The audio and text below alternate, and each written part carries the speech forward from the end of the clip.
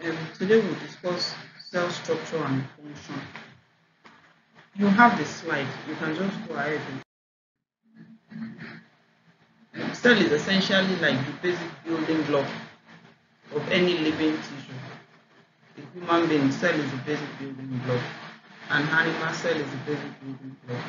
A plant cell is the basic building block. But the focus of the discussion today is to discuss cells of human tissue.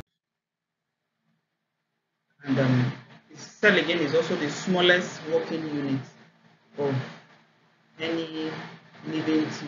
The same way they say atom is the smallest unit of any inorganic tissue.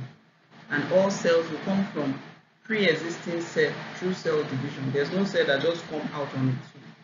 It's always from a pre-existing cell. By the process of cell division, we did a bit of that in biology.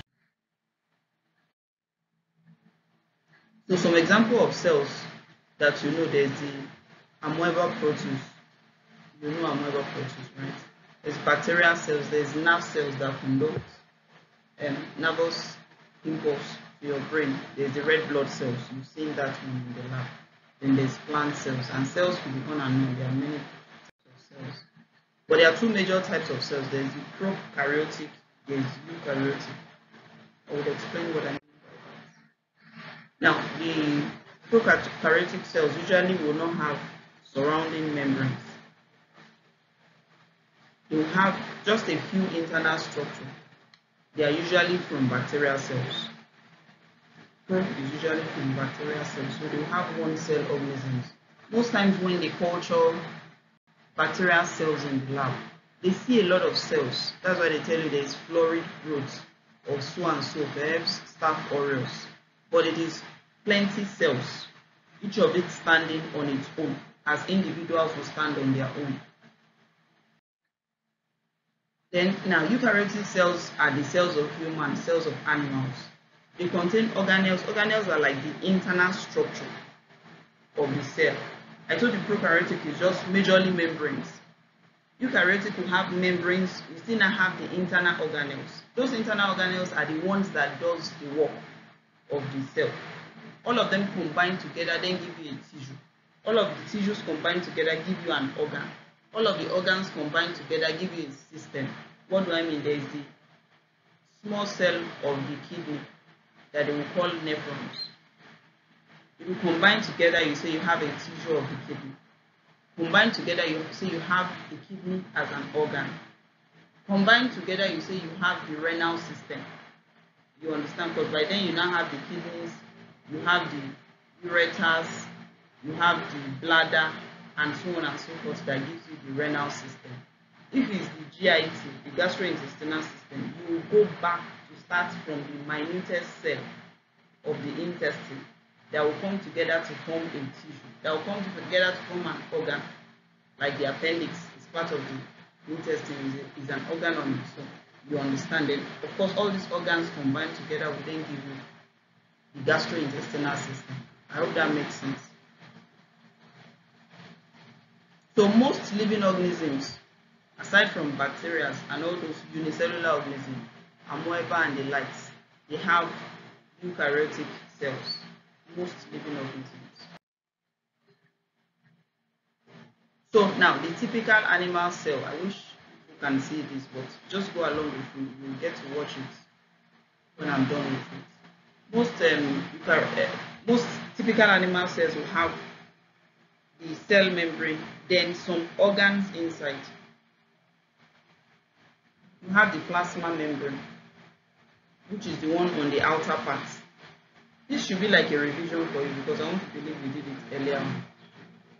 Then you have the endoplasmic reticulum, you have the nucleus, you have the ribosome, you have the lysosome, you have the mitochondria that is said to be what?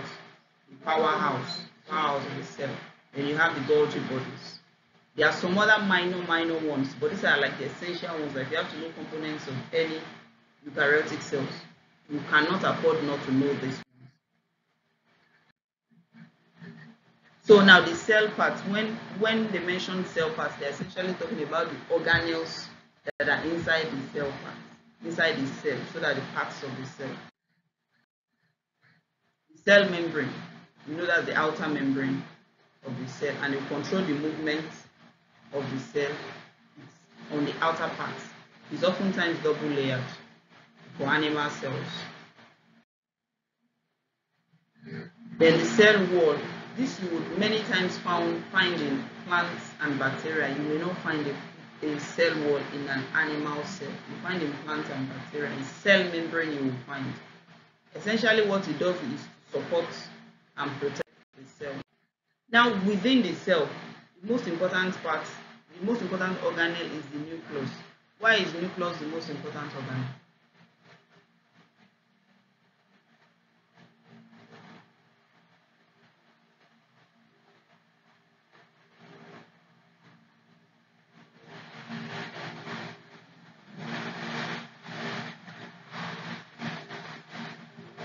Can you have cell activities without the nucleus?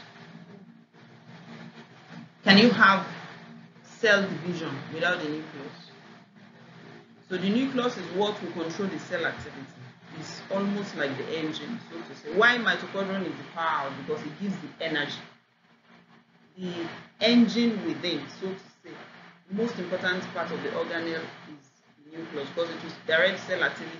Then it is also the one that contains the genetic materials, the DNA, and is separated from the cytoplasm, that's the inner contents, the fluid within the cell, by something called a nuclear membrane. While you have a cell membrane, you also have a nuclear membrane. So now the nuclear membrane, like I said, it will surround the nucleus. Again, it's made up of two layers. Then it has openings that will allow for materials to enter and leave the nucleus. Then the chromosome is within the nucleus. You've heard of the chromosomes before, right? Thank you very much. And it's made of the DNA. Are we together? It's from the nucleus to your DNA, from your DNA to your chromosomes. That's the basic building block of the DNA, and it will contain instruction for your traits. The color of your hair came from your chromosomes. Color of your eyes will come from your chromosomes. Your height will come from your chromosomes. So it will contain the instruction that forms the traits and the characteristics that any individual will demonstrate or manifest. Then the nucleolus is inside the nucleus. Contains RNA. RNA is like the building block for protein. Animal cells are essentially made up of proteins. Most organs, most tissues are essentially made up of proteins. So, and the building block for proteins is from the RNA. So you talk of the enzymes, you talk of even the process of procreation, you still need a lot of proteins. You talk of signaling and sending of messages, like if you want to carry out nerve conduction from your feet to your brain. There's some proteins that will do that. The hormones that will regulate a lady's menstrual cycles, those are also proteins. But the building block for that is the RNA. RNA is inside the nucleus. So now, onto the cytoplasm.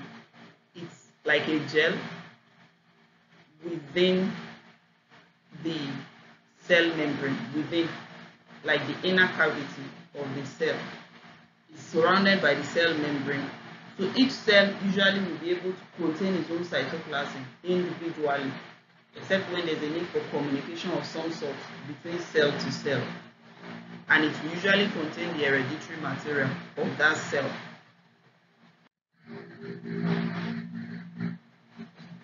Then the endoplasmic reticulum. What it does is to move materials around in the cell. You can call it the vehicle within the cell. There are two types. What are the two types of endoplasmic reticulum?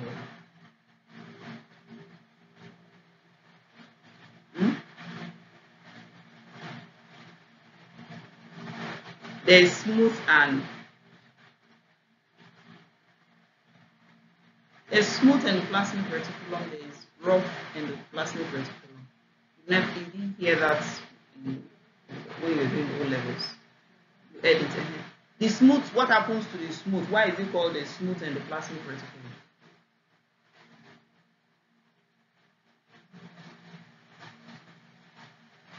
It lacks ribosomes. Ribosomes are those things that look like dots that you see on the body of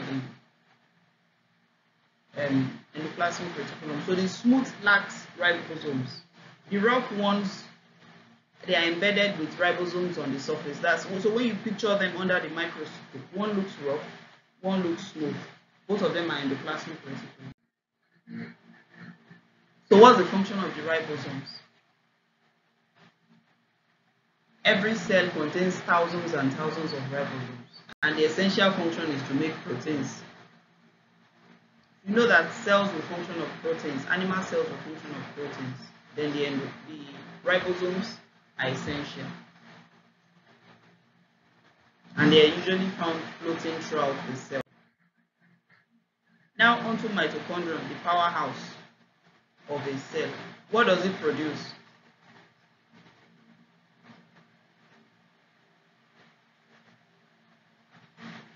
It produces energy through chemical reactions. That's the major thing it does, and this will help to break down fats and carbohydrates.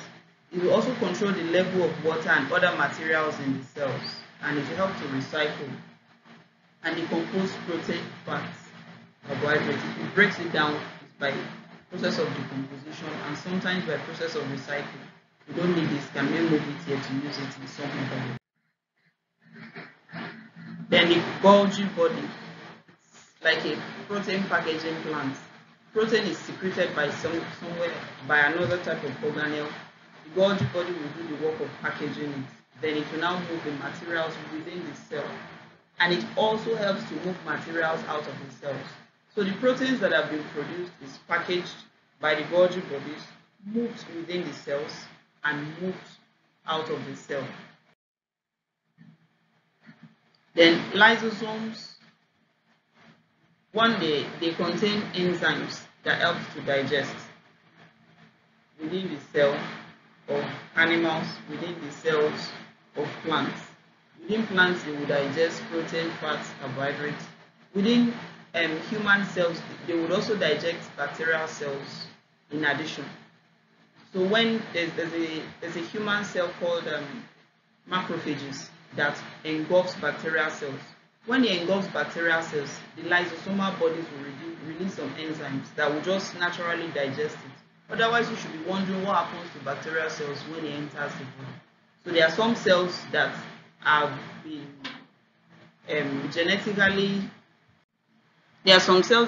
genetically engineered just for that purpose. If a bacteria comes in, it's able to mold itself around it and engulf, almost like a swallow. Then the cell membrane opens up. Then the lysosome releases some lysosomal products that would, of course, digest the bacterial cells.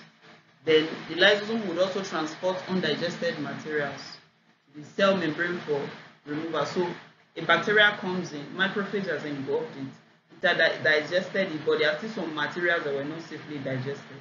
It's the lysosome that will take it to the cell membrane, from the cell membrane out of the cell, so that it doesn't destroy the integrity of that cell. I hope that makes sense. Now, the lysosome, because you know it contains enzymes that can lyse and digest things. If the lysosome ever breaks or explodes, the cell will become degenerated because it will literally lyse. When you hear the word lyse medically, it means destroy. It means make it fluid. You understand? So that's the root word for lysosome. There's a lecture I recorded for you people on medical terminologies. It means lyse, destroy. You understand? So lysosome within the cell, if it breaks down, like the contents leaks out into the cytoplasm, it destroys the integrity of that cytoplasm and it can end up lysing such a cell. Inflammatory reactions sometimes is from the action of lysosome. When you see that swelling, you see the redness, you see the pain. Sometimes lysosome has some parts to play in that.